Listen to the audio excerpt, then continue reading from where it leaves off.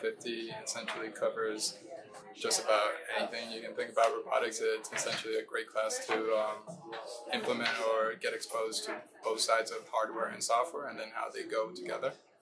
So students are put in different groups throughout the semester, and they do 3 different labs.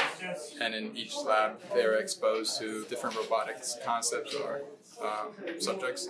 For example, in the one that they're doing right now, it's an arm lab, what we call the arm lab, and essentially the students get to program a robotic arm in order to make it do simple tasks such as picking up and placing blocks either in order or in stack them up in columns.